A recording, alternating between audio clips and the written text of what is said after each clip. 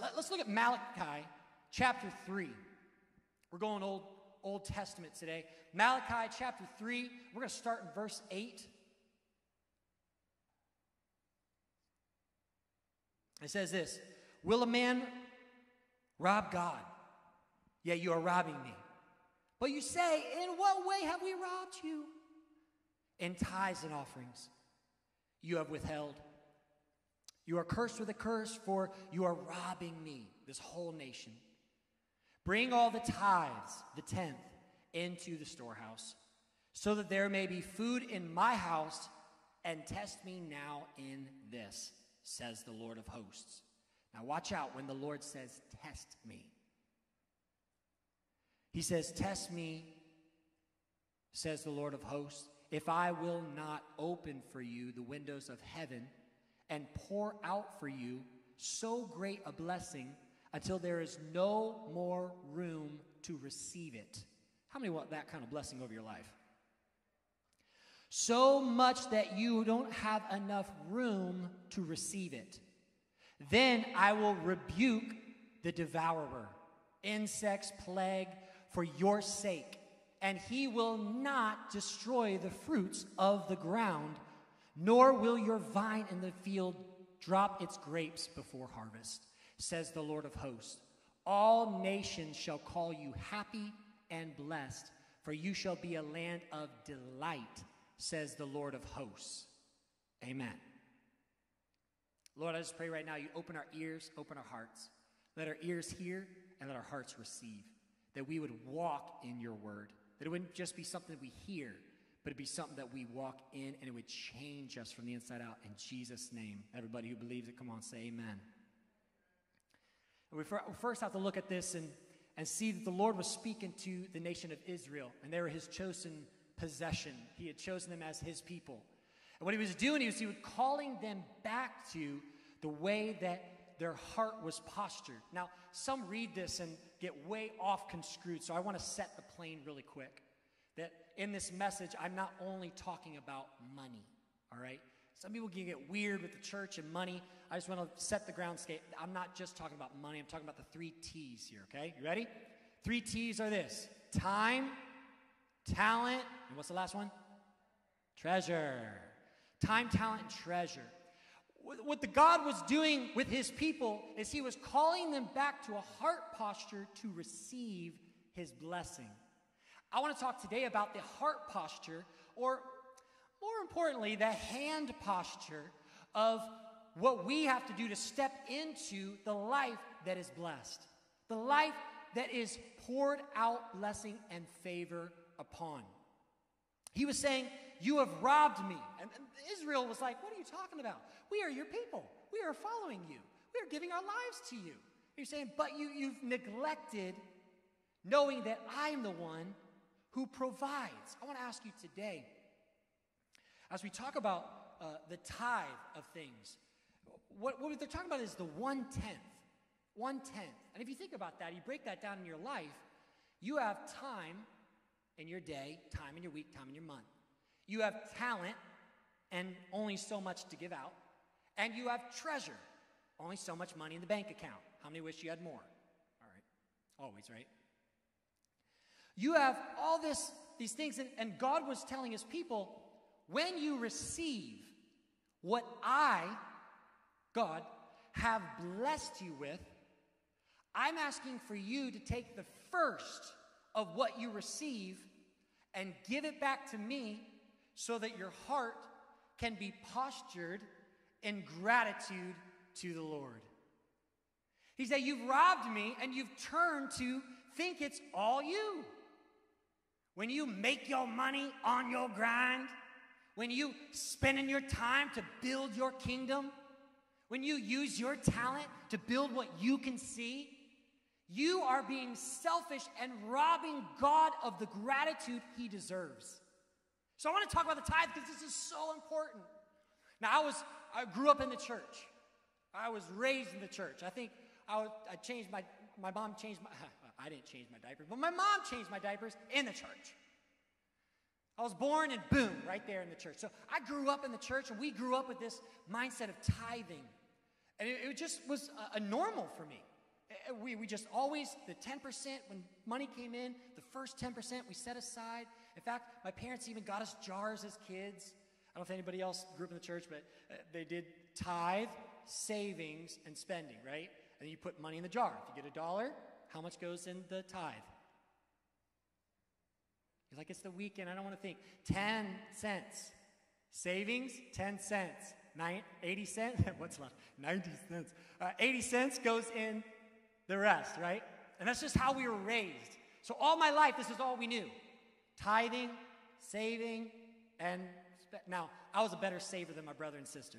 They spent everything that was in it. It was like burning a hole in their pocket when they had $1. But I saved everything. And I remember when we first got married, I had this savings account. It was like enormous for me. You know, I was like 20-something years old. So I'm like, I got this big savings account. I remember when I got married, I'm like, all right, spending spree. And I got a motorcycle, and I got a quad, and I got, you know, all the stuff that comes with the house, where I got a TV, I got the good sound system that comes with the TV. I spent it all. I don't know why I told you that story, just so you know I'm selfish. But I remember that all growing up, this was just a way of doing things. But I watched my household be blessed all throughout my childhood, all up until I went to college. For it became a part of my life when I became my own thing. So when I moved out, I got married to Ashley. She was raised in the church with godly family. They're here today. Phil and Sherry, let's go. Got mom and pops in the room. She was raised the same way. So when we came together and we decided, how do we want our house to be? We decided we want our house to be blessed. So we're going to keep the tithe. We're going to tithe on our treasure. We're going to tithe on our time. We're going to tithe on our talent. And therefore, everything that comes in, we're going to keep God at the focus. We're going to keep God the provider. I will tell you this. If you live a life where this isn't a part of your life, and I'm not here to say you have to do this. I'm here to tell you what the Word of God says and to give you a pathway to favor and blessing, okay? But I will tell you this. If you live this life of bringing it to God, your heart is postured to know where your help comes from. You are saying, God, thank you for what you've given. Thank you for my job. Here's a 10th. I did. And the funny thing is, some people get so caught up in the tithe and like, why? I don't think we need a tithe. This Old Testament. You can look through all the commentary and studies and all. Jesus mentions it in the New Testament, but not the point. The point is this, is when we get so caught up in the 10%, we forget what it's for. The 10% is to cause your heart to be attached to God as the provider and gratitude for your spending. And what happens is, when you get this principle in place and you start to tithe to time, talent, treasure, you realize you can't outgive God. How many know that's true? Come on, I need some people in the room to tell everybody else how true that is. When you put God first, it's incredible. You cannot outgive God. So I wrote this down. It's in the notes. The tithe is the way for us to set our hearts on trust in Him and gratitude to Him. The tithe is a way for us to set our hearts on trust, to trust Him, and to have gratitude in Him. Look at Proverbs chapter 3. Proverbs chapter 3, verse number 9 says this: honor the Lord with your wealth. What is your wealth? Everything that's been given to you, right? And you look around, no one's story is the same. Some are more blessed than others, right? Some have more resources than others. Some have been given a different story than others. But needless to say, he says, if you honor God with your wealth, does that mean we're all going to give the same? No. No. Does that mean I'm going to give the same talent as you give? No, and thank God. Does that mean that I'm going to give the same time as you can? No, absolutely not. But I know that when we honor God with our wealth, look what happens. With the first fruits of our crops, because he's talking about farmers and Israel, how they're planting in the ground. He says, then, everybody say then. Then, if you honor God with your wealth, what's been given to you, time, talent, treasure, when you honor him with that that's been given to you, he says, then your barns will be filled to overflowing, and your vats will brim over with new wine. Can I just tell you this? Our obedience leads to his overflow. Our obedience, saying yes to the King, leads to him overwhelming us with the goodness that's in his hands. Our obedience leads to the overflow. I need some help. Adara, can you help me real quick? Come on, give it up for Adara. Come on up here, Adara. Come up on stage.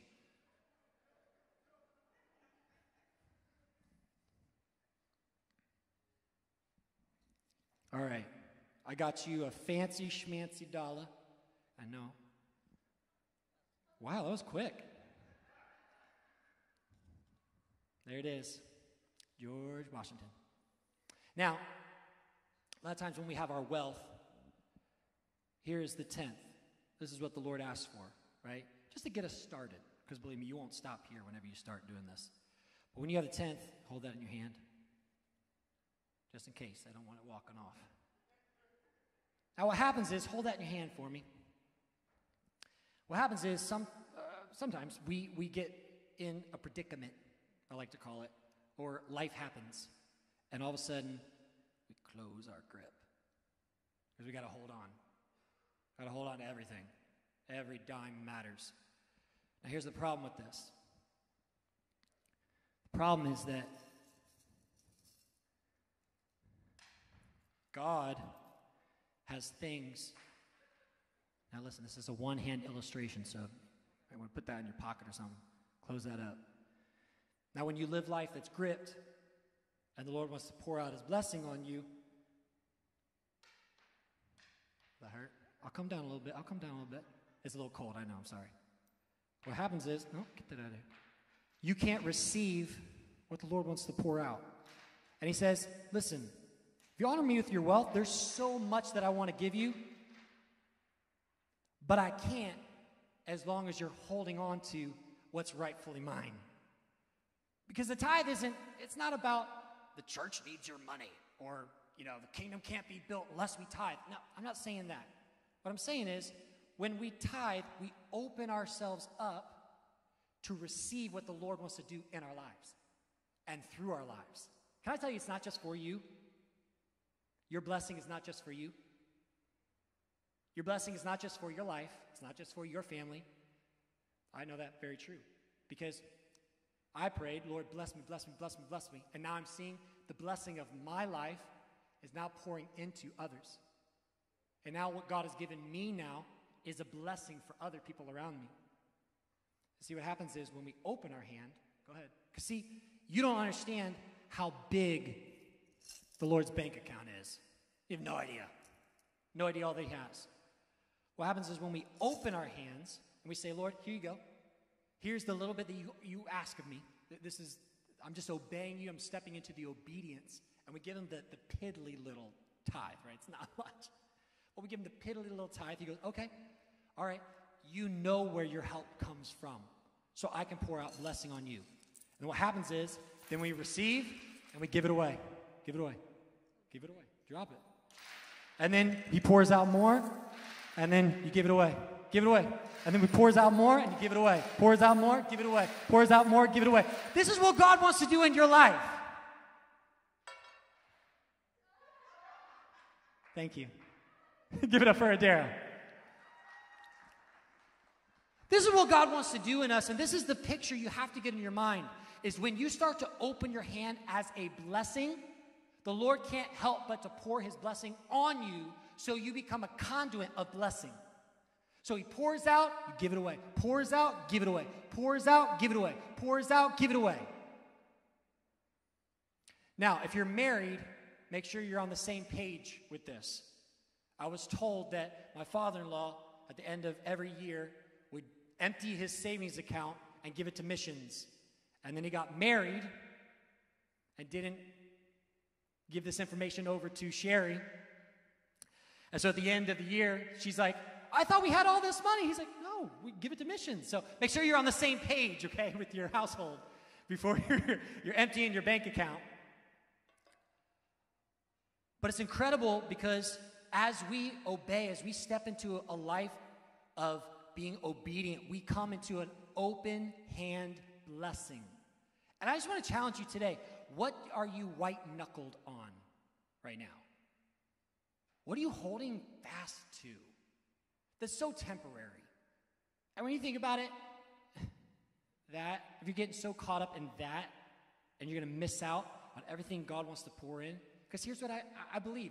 I believe that in hard times that are coming to our world, I believe that in the darkest seasons that are coming to our city, that the church will be the resource in the midst of darkness. You know what the Bible says?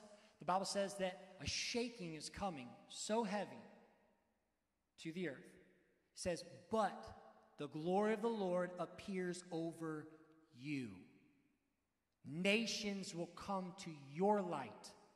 Kings, those in charge, will come to the brightness of your dawn. What is he saying? He's saying, there will be days that are hard. There will be days when the world is falling apart. But I want to set up my church to be the light in the middle of darkness. I want to have a church that is a blessing in the time of need. That the people will come to this place to say, can you give some help? We say, yes, the Lord has blessed us so much. Here you go. The Lord has blessed us so much. Take a meal. The Lord has blessed us so much. Take a jacket. Come on, take a meal. Take a backpack full of stuff. Come on, take all the stuff that we can give you. Let's make some more because the Lord is blessing us so much. How many want to be that overflow blessing? The open hand blessing. And if we become an open hand blessing, then all of a sudden we start getting so much that we look around for need. And instead of doing this, whoa, don't let anything touch this thing. Instead of doing this, now we're like, all right, where's a need? Where can I fill a need? Because I got so much, I got to give it away. I got to give it away. I got to give away time. I got to give away talent. I got to give away treasure.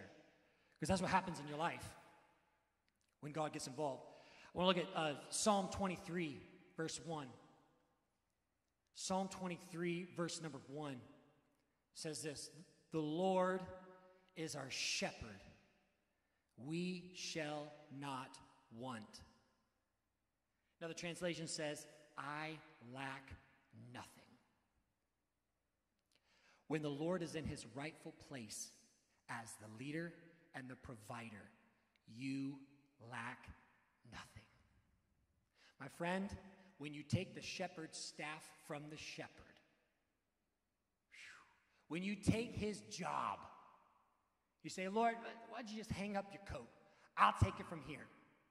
Because that's what we do. When we don't give to the Lord, when we don't give our time, talent, treasure, we're saying, Lord, I can take it. I can handle it. I'm gonna make it through. I'm gonna strive through to the end. But when we give him his rightful place and say, Lord, listen, we are just sheep. Come on, somebody give me a bah.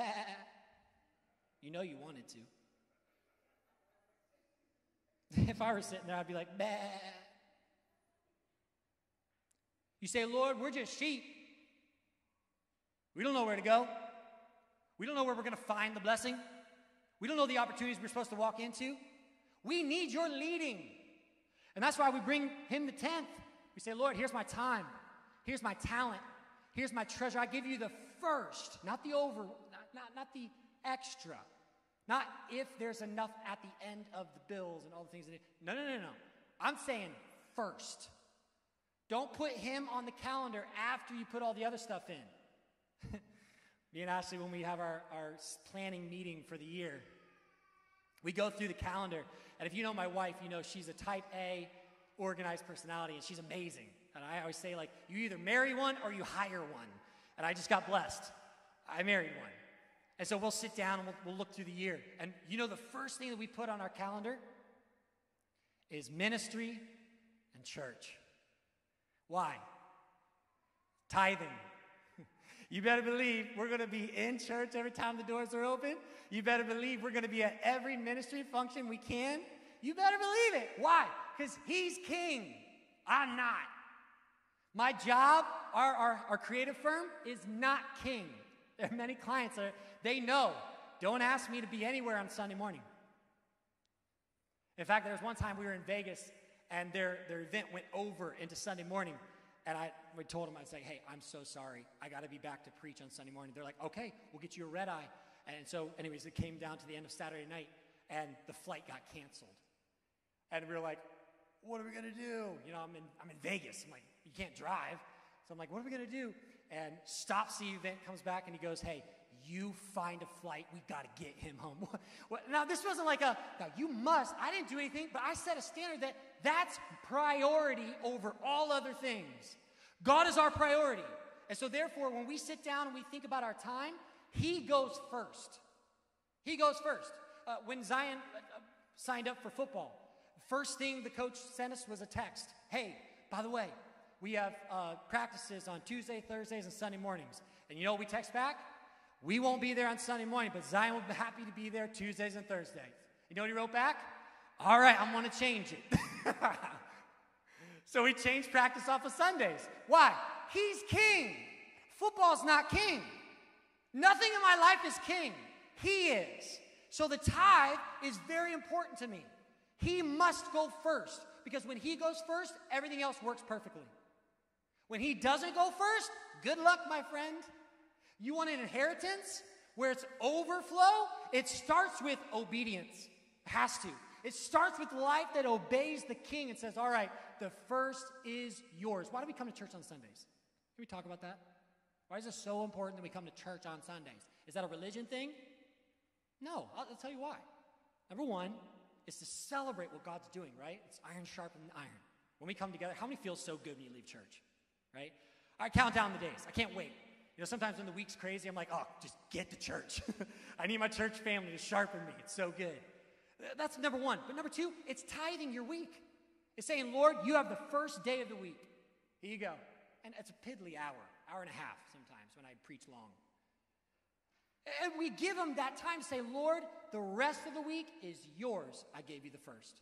It's a tithe of our week. And so I do all this to challenge you to say, when the Lord's a shepherd, when the Lord is your shepherd, he becomes your safety and becomes your inheritance.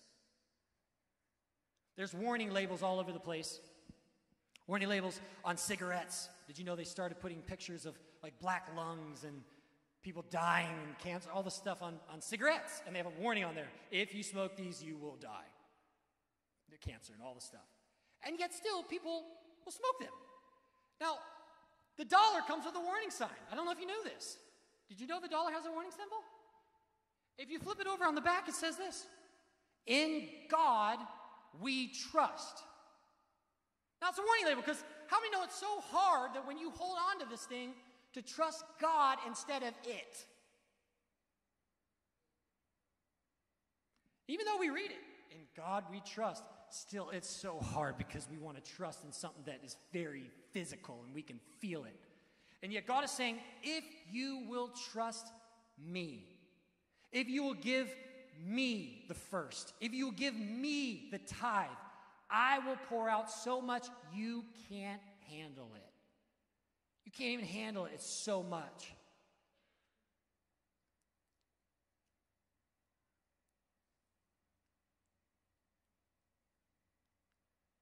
Open hand blessing.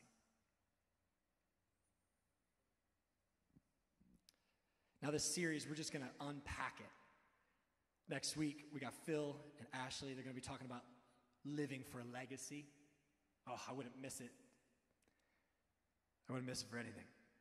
We're going to be talking about overwhelming generosity. I'm telling you what, the Lord's going to radically impact your life through this if you allow it to.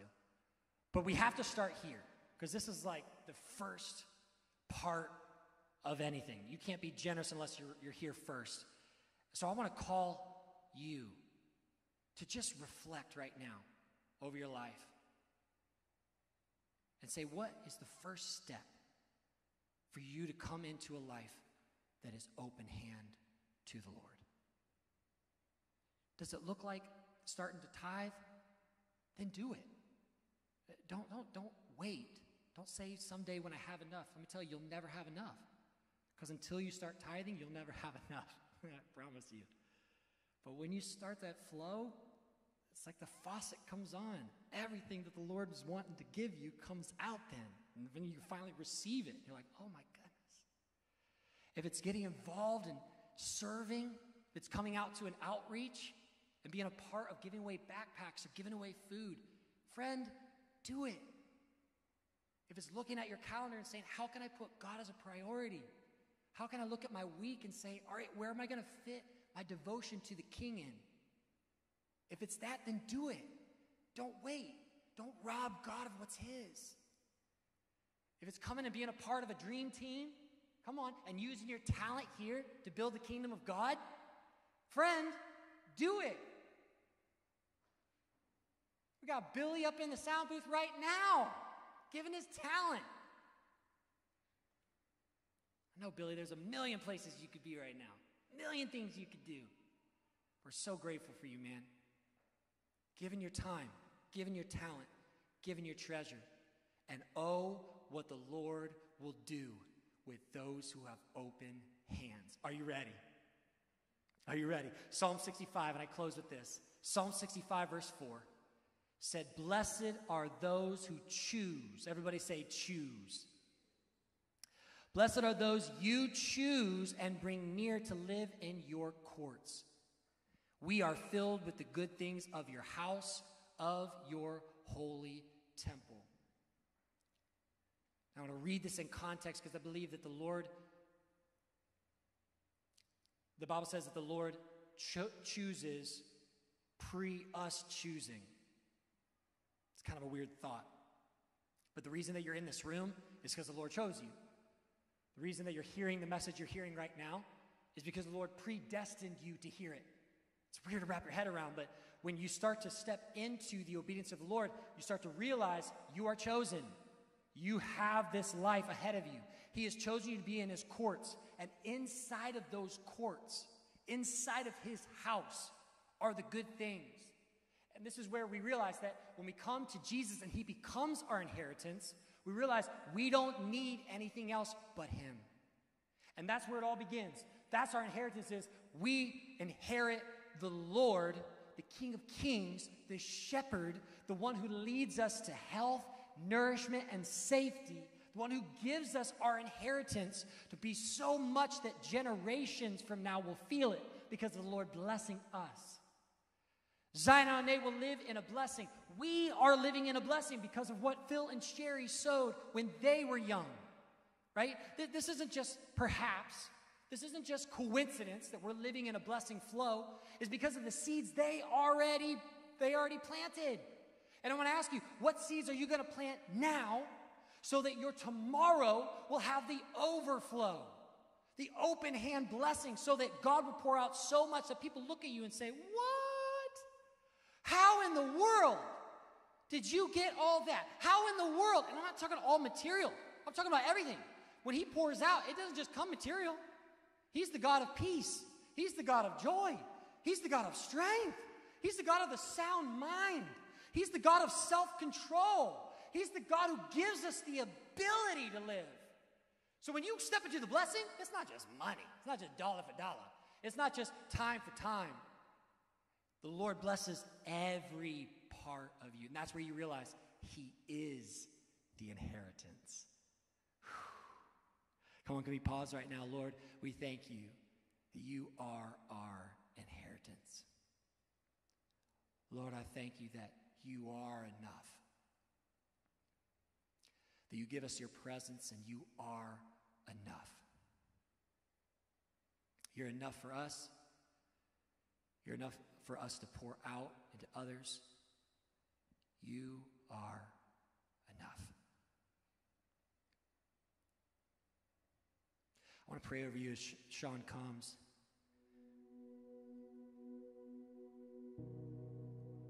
I want to pray over you that the seed that God is calling you to give in this season would be a seed that is planted for what's to come. You can't look at it as like a seed planted now, or it'll just discourage you. because you're like, put in the ground, buyer's remorse or giving remorse or whatever you call that. You give your time and you're like, man, I didn't really have that time to give. Or you give your talent and you're just like,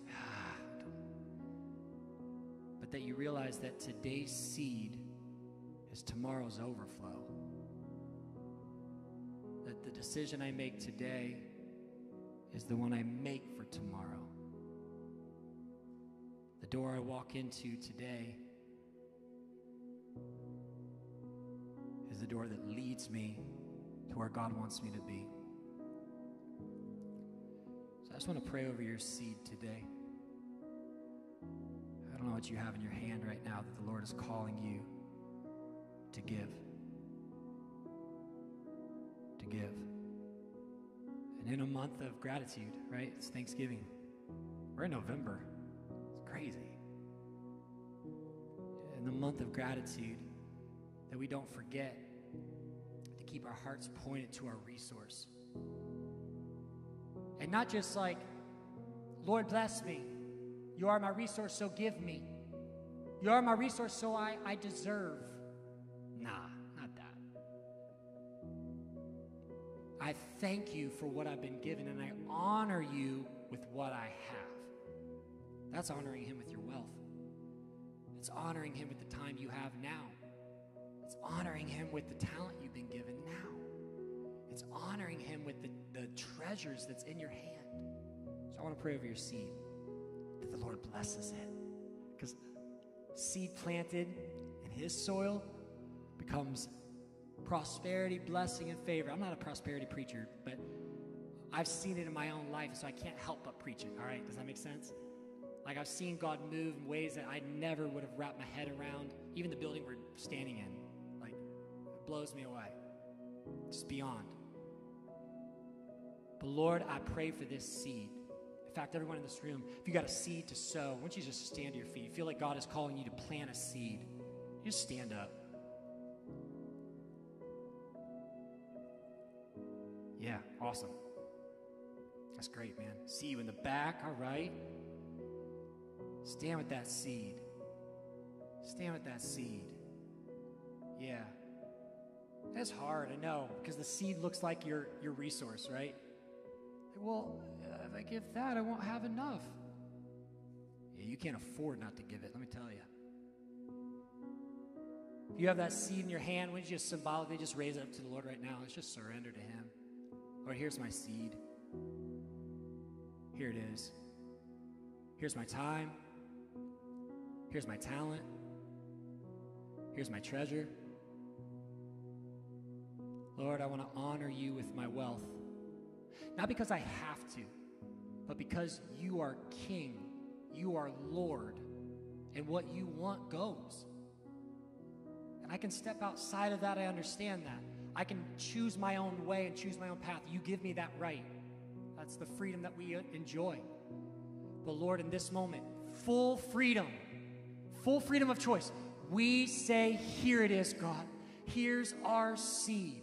And God, right now, I pray blessing over every seed planted. That today, those that are deciding to step in and tithe their first fruits of their money, Lord, bless it in Jesus' name. Come on, can you just pray with me? Bless it in Jesus' name. In fact, the Bible says, bless the cheerful giver. Blessed is the man who gives cheerfully in his heart. So, Lord, bless that seed. Let it go further than they could ever even comprehend. Bless their business. Bless their work of their hands. Bless their worship as they worship you every day. Bless it, God. God, I pray for every seed of time in the room, that as they plant those seeds of time, God, you would bless them, and they would be so productive in the hours that they have. We don't just say Godspeed, we mean it. You give Godspeed. We've seen it in our own week where we're like, how do we do 120 hours and 40 hours of work? It doesn't make sense on paper, but Lord, I pray that you would bless it in Jesus' name. As they give time, as they say, Lord, here you go. Here's the first of my week. Here's the devotion time of my day. Here's the time I'm going to spend serving you and giving. Lord, bless their time. Bless their time. We stand on that promise that you said, if we honor you with our wealth, you will give so much that it overflows. We won't even have room to receive it. No room to even receive it. And Lord, I pray for every talent in the room that we're given. Woo! Whether it's creative, whether it's organization, whether it's hospitality, whether it's food, whether it's video editing, whether it's social media, PR, I don't care what it is. That seed, I pray you would bless it and make it go further, God. Further than any schooling could give them. Come on, I stand here, an unschooled videographer that is standing in rooms I shouldn't, because your hand of favor and blessing is upon me. I pray for that same blessing. Come on, I pass that on to this room. That they would stand in rooms with kings and queens, those that run things, those that have the last say, places they shouldn't be because they're unschooled for it. God, give them access to that as they give their talent to you, as they plant in kingdom places, as they plant in good soil. Do a work that no man can undo. Unlock doors that no man can lock. Pray this in Jesus' name. Everybody that received it, come on, say amen. Amen.